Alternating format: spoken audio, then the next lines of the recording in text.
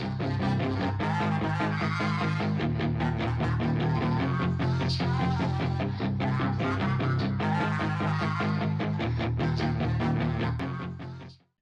up, guys? Barry Gaming here, back with some more Idle Heroes, and today we're back on the free-to-play account. We're still getting a healthy amount of gems. I'm still saving up these cores. I'm trying as much as possible to not spend them on a daily basis. But we're also getting very close to our second free Soul Awakening, and I don't know if I want to use it on the Eloise yet again.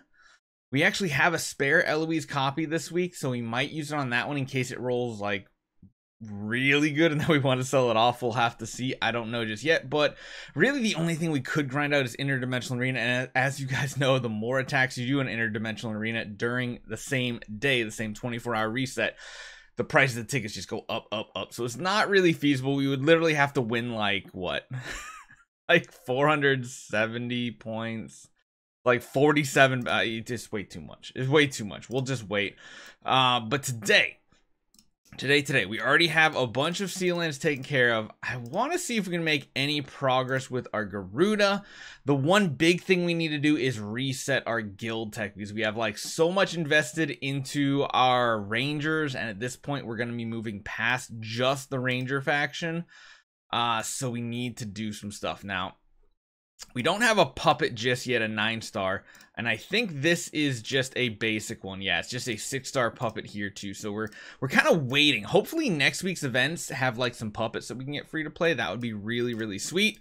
The other thing is we can make some food, but it's a little tricky right now. We have a lot of hero copies here that we're just not going to use. I wish I could get the Vesta copies. I really wish I could, because I really do think she's the best first E5 hero right now that you then transition and swap over to like a Sword Flash and a Queen when you have the combo. But okay, so the first things first, let's go into our guild tech, because we just have way too much in our ranger tech. The other thing is we also put some in mage for our ticks, because at the time we're using our ticks for Tower of Oblivion. Might as well refund that for free. Ranger, let's reset that for free too. So let's get everything back in here. Quick, thank God they have quick upgrade again, man. It would have been a pain to have to like do this manually like we used to. So many little features like this that they added the game that you kind of just take for granted now. It's like, oh my God, I had to do that all the time. Yeah. So let's get over to our warrior tech next, and let's max all this out here. Because the other thing is we do need to use our 10 attempts today. And honestly, we'll just see what our Garuda can do with what she's got. Looks good.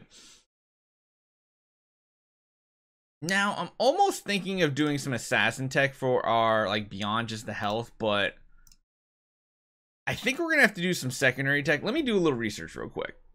So, the enemies that the Forest faction face in the Abyss faction are going to be Warrior, Priest, and Ranger. The boss is Ranger, the Priests are the little ones. Honestly, I think what we're going to do is we're going to upgrade the Priest, and where's the Warrior? Or no, sorry, I said Ranger. Obviously, there's no Warrior. So we'll do Priest and this, and then we're just going to hold the rest open for now. We do have decent amount of resources. We'll just wait, because these are the only two that are really going to help her in like a sea land situation. We could do something else different too, but I think that's going to be good for now. Now, the other thing is gear. We already have a Ranger set that we can kind of like share with everybody. I think what I want to do is I want to make a warrior set, and I want to make it for Garuda. So let's go into Greator's Blessing. Yep, class suit. Let's get ourselves our first set of warrior gear. And then let's also, can we actually upgrade it to resonance? I know it's going to mean taking a lot of gems and other suits of gear off of our total group here, but I kind of want to go for a warrior set. If we're going to be using warriors as well, I think that's worthwhile, so we can just... Actually, you know, hold on, wait, hold on. I totally forgot about something. We need to do hero resonance. Did any of the pieces hit her? Not at all. That's not great. We do have 24 million. Oh, there's a lot of warriors in the game, guys. Let's see if we can hit this and get lucky. We got Transcendence heroes already. Oh my God. We're never building you on this account. So there's no way we're keeping that. That's just stupid. Aspen or Asmodel just aren't happening. Shaho might happen. But in reality, we need to go for... Oh my God. Garuda's going to be impossible to find. I don't even know if we're gonna have enough to do this, like, in general.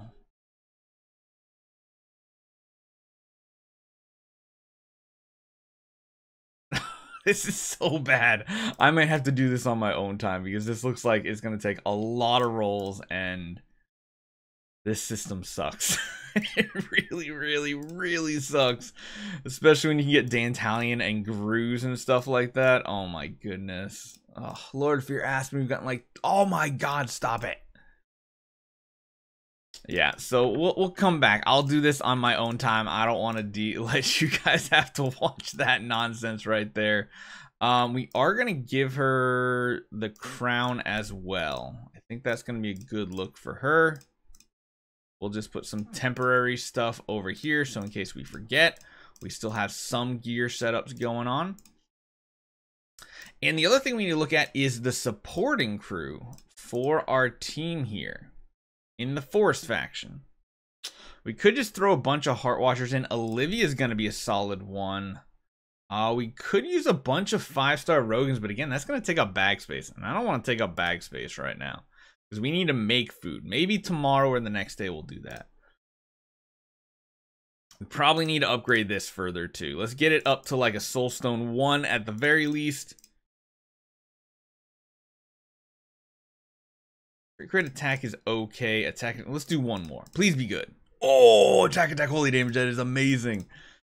And we'll go with the HP node. We don't have Unbending Will, which is going to be part of the thing that kind of hurts her. But let's just see what we can do today. Because, I mean, this is going to give us more 4-star shards by clearing out these levels too.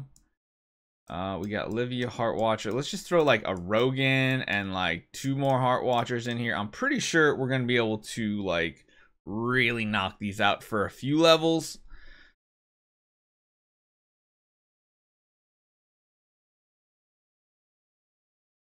Maybe we'll be back in 1 minute. Let's try that again. Let's just try it again. Let's see if we can actually make some progress here now. All right, let's speed this up. I'm pretty sure her active is just going to melt everybody for quite a few levels here. We also have our Star Spawn, our whale one, up to like level 50 now as well, which is pretty solid. Yeah, they're not even able to like take out our team, so that's pretty good. We can challenge all 10 of ours today here in the Forest faction. I imagine we're going to get to like 13, 14 at the highest. We might get stopped even before that, though.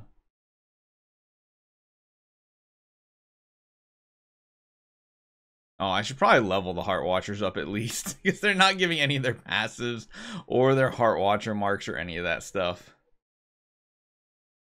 We got Fairy Guard. I think if we get Fairy Guard, we're good. If we don't get Fairy Guard, it might be a little risky. Let's actually do that. Let's, where are you? Let's get the Rogan leveled up. That way we get all the passes, and let's get 2 of you guys leveled up too. It's just a little bit of resources. It's not like a ton that we're investing into them, but that is going to make it better because we're going to have more Heart Watcher marks out there, and we're going to be getting that Warpath Roar passive effect too, where you get the speed, the attack. Ooh, the speed actually means everybody gets to go first too by having that level 100. That's pretty solid. Get those Heart Watcher marks out, and then Fairy Guard. Yes, Fairy Guard is huge to keep this Garuda alive to this active right there, and then she melts them. So let's go on at 12. I want more Olivias. Like, Olivias are so ridiculously strong, especially if we gave the Olivias like energy too. Like, we had multiple Olivias and gave them energy. That would be pretty sick. Fairy Guard, yes, and Death. So that's pretty good. Uh-oh. Not gonna be strong enough for this one though. We might be able to do it. Honestly, probably not going to happen. Like I said, if we had more Olivias, we could just shrink everybody. I like how you don't really notice the sped up animations on a lot of heroes until you look at Olivia and see how like her broom is like spazzing out pretty much. Yeah, I think this is going to be the end of the road. But we're using up these 10 attempts every single day to make sure we're progressing in our Soul Awakening Soul Temple as fast as possible for free to play. You know, we could just put energy artifacts on all of them too, and that would be even more damage and stuff. Nah, she's not strong enough yet, so that's not too bad. But we also get a bunch more of these, which means more elite heroes, and now we have a good amount of 4 stars that I can take out and summon today. So I'm going to do some food creation. We'll come back, maybe we'll get her to E2. Maybe we'll decide to feed off the ticks. I don't know. Hopefully you guys enjoy this one. I'll see you guys next time.